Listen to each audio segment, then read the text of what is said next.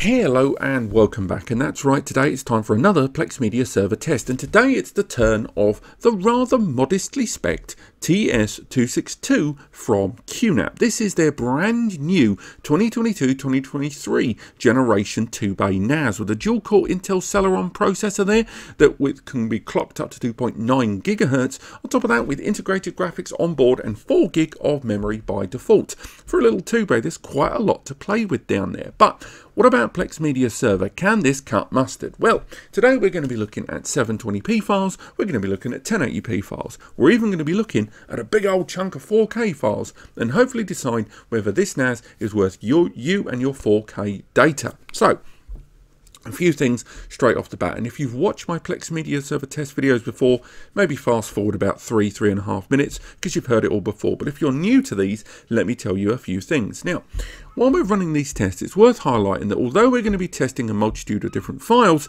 some files are different, more comparable and more powerful than others. To put it into perspective, one of the biggest differences you're going to find between these files is to do with compression technique, namely HEVC, otherwise known as highly efficient video codec, or H.265 and H.264. Now, this kind of media has enormous differences. Now, what do I mean by that? Well, HEVC files are more modern thanks to a newer compression technique that was designed and developed by a consortium of particular big names in the multimedia production industry to find a better way to compress large movies. So things you watch in the cinema, those enormous presentations, have to be packaged and shrunk down into something you can buy, be it something you buy online or on a DVD or a Blu-ray. That's what the compression is for. Now, up to about 2016-17, H.264, the open source freely available compression technique, was more than sufficient. But as media got bigger and bolder, more aggressive and huge in size, it just wasn't doing it. So for larger presentations, that new developed compression technique was required. However, because it's developed by a consortium that wanted to own it, in order to play HEVC media, you have to be utilizing one of several things. One, a device that has an HEVC license on board, and most hardware manufacturers do not include an HEVC license, as it's very complex to try to get multiple licenses for one device, of which they make many of them.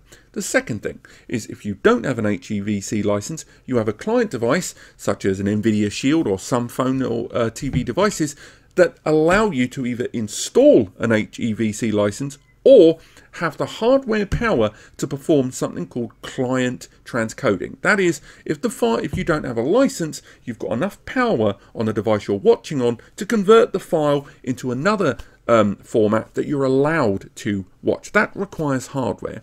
The third thing you might need is the conversion that's going to take place, be it to reshape the file because you're watching it on a mobile and you don't really want to watch Avatar in 8K on your phone, or you're on a limited internet connection, or you don't have the license or a device that can transcode it. That is when you need the NAS to have the power to shape the file, and that's what we're looking at when we're looking at these files. It isn't just, can this NAS play 4K?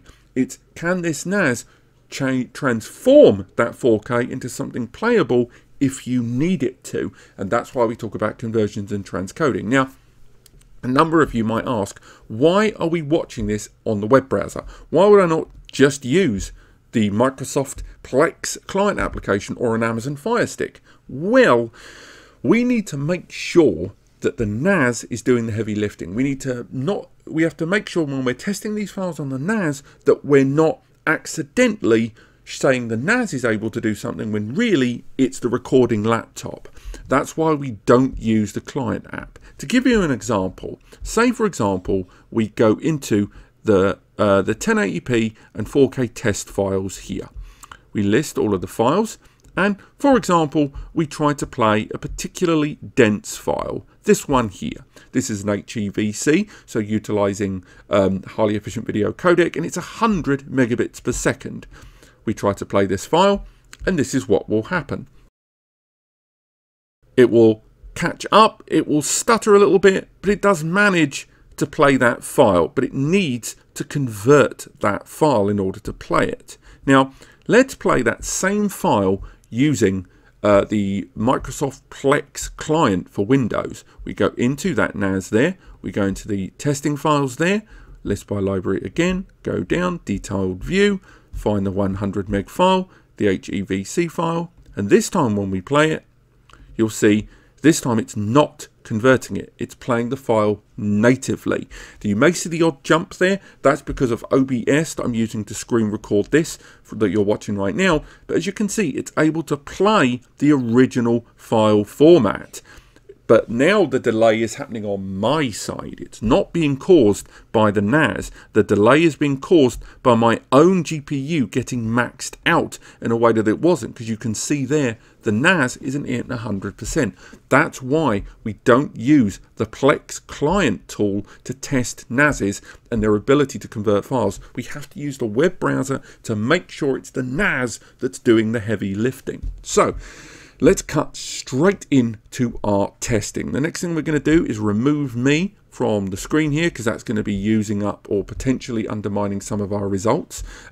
So the first thing we're going to do, we're going to go back into the range of files. First file we're going to test is the matrix. It's a 720p, a very light aspect file there. And while it's doing that, you can see down there we're running 0.7 megabits per second at 720p.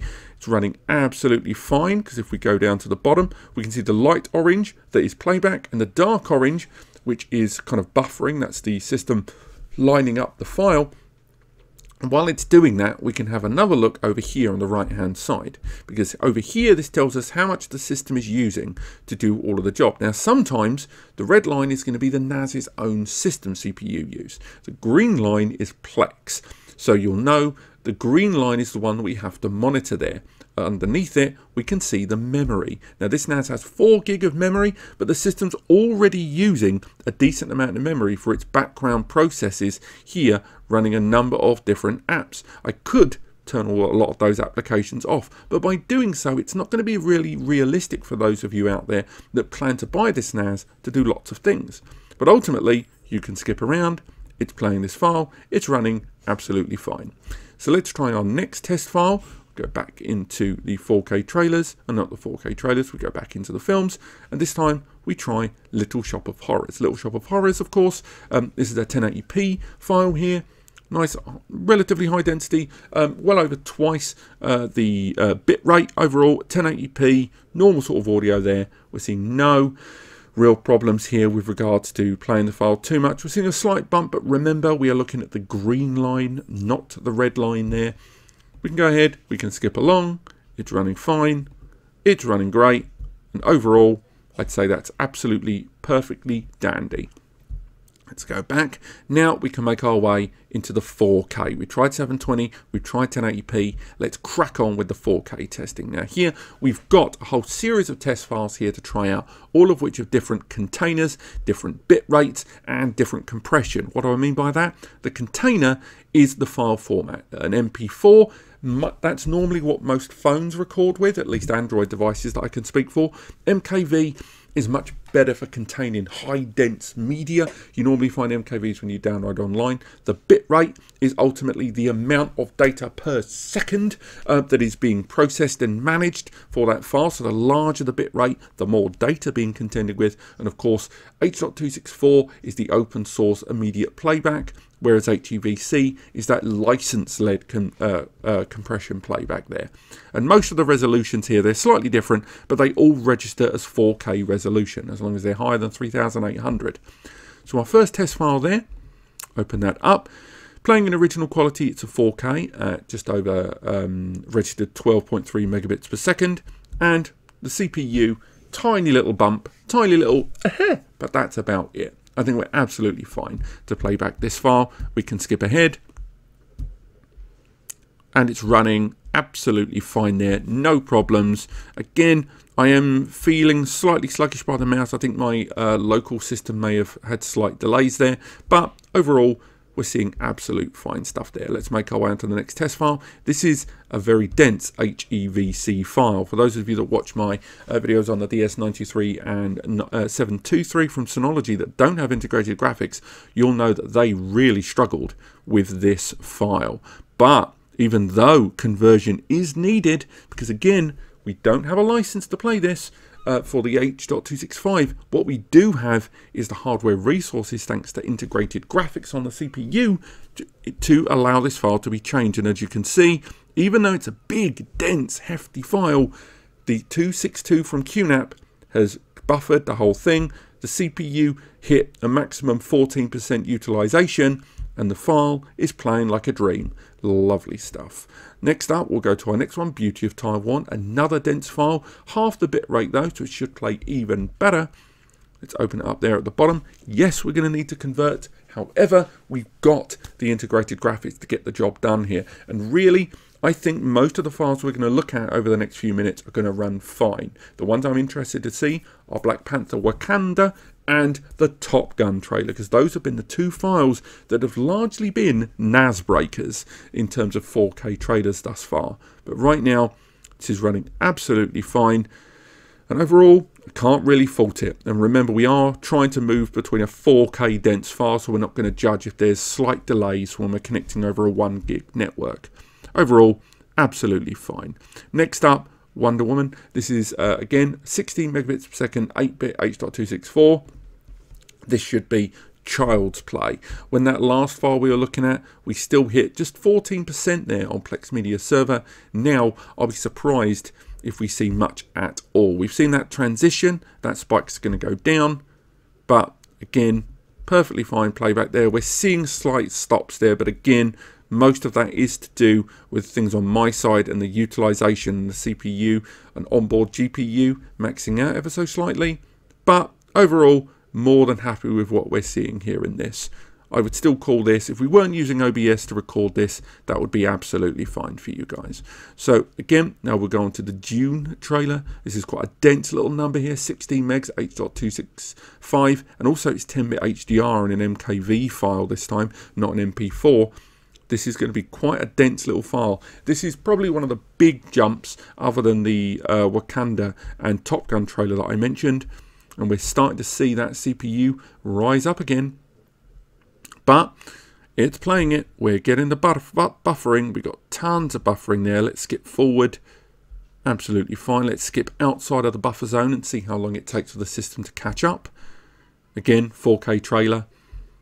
But ultimately, it's running like a dream, cutting all the way through, with the CPU capping out at 18.59%. So, fine stuff there. Next up, Spider-Man No Way Home. Again, this is an IMAX trailer at 4K, 8-bit, H.264, 32 megabits per second. So a high bit rate, but still a non-aggressive and supported compression format there. We're seeing it go through on the nod immediately. We're seeing the buffering take over. We're not even going to give it much time. I'm just going to immediately skip ahead there rather than give it any time to wait. Seemingly running absolutely fine. It's catching up, calling that a solid success for us there. With the CPU seeing an early spike there. Again, you're going to see these early spikes when we're dealing with higher bitrate media because it's just a lot of data to be passing. Next up, we're going to skip Star Wars because that file is largely broken. And again, very similar to that of the Spider-Man file there, but this time it's the Batman trailer. Should run absolutely fine. And again, another thing I don't really take the time to highlight in my videos is when I'm skipping between these files, I'm actually putting a lot of strain on the CPU, flicking between a lot of these files so quickly. So a lot of the time I give a kind of secret credit to a NAS that can handle a lot of the chopping and changing that I'm doing between quite dense 4K files so readily. And although we saw that initial spike due to the weight of the file, because remember, look at the size of it, aside from the dense audio, it's quite a hefty little bit rate there for that file. It still played the file beautifully well there. Next up, Black Panther Wakanda. Again, this is a beefy one, 32 megabits per second MKV, 10-bit HDR, and it's an HEVC file there. We'll open that up. We're seeing that conversion immediately taking place. How are we going to play this file? Let's have a little look. We'll scroll down to the bottom there. We're seeing buffering take place, and it is able to stay on top of what we're doing. CPU utilization is clearly spiking, but not too much there. We're seeing something pretty similar to what we saw earlier on with Dune. And although system spikes, which again is quite surprising, we're seeing that there, and that might largely be down to just the sheer size of some of these files that we're pulling. we can skip ahead quite readily, and it seems to be doing okay. We're seeing the slight delay that we expect from a 4K file, but overall happy with what we're seeing here. Let's come out there and we'll go down to Avengers Endgame. Actually, we're going to skip Avengers because we know it's going to play this file because we've played not dissimilar files to that. Let's go straight to the big one, which is this one at the bottom, Top Gun Maverick, which again, 4K IMAX. It's an H.264, but it's 80 megabits per second 10-bit HDR. That's a hefty old file. And this is one where our network connectivity and storage media inside, because remember, this is just a 2-bay hard drive NAS. This is when we start entering the arena of when the actual storage media needs to be faster. This is when you want to look at least a 4-bay. And although we're seeing that initial spike, and it capped out at quite a surprising 41% spike at the bottom there, the NAS killer file, we're seeing it perhaps being the file that stopped. This may be the end of the road for this NAS. Now, this is not an average file. This is quite an unusual little file there, having such a, a dense audio media and such a high bit rate. This is when we see that probably the cap for files that you're going to play on this is around the 60 megabits per second bit rate mark. And if you're running native 4K, so H.264 4K, you'll do even better. But I do think as far as this hardware is concerned, 60 megabits per second bit rate is as high as you can go. But this has been my Plex testing of the QNAP TS-262. I hope you enjoyed it. Again, we will be comparing more NASes on Plex later this year, so stay tuned for those. But apart from that, I hope you've enjoyed this video. There should be a link to an article on this test below. If you want to learn more, click subscribe as we do more tests on this NAS, and use the free advice section over on NAS Compares and the free community support forum on Ask NAS Compares. And finally, if this video has helped you, and if this video has convinced you to buy one of the products that I talk about here on the channel, and you were going to go to Amazon anyway, use the links in the description to take you there. Not only do they not cost you a penny to use, and they'll take you to Amazon anyway, but anything, and I mean anything you buy there, will result in a small kickback coming back to NAS Compares. And it's just me and Eddie here, and it helps us carry on doing what we do. Thank you so much for watching, and I'll see you next time.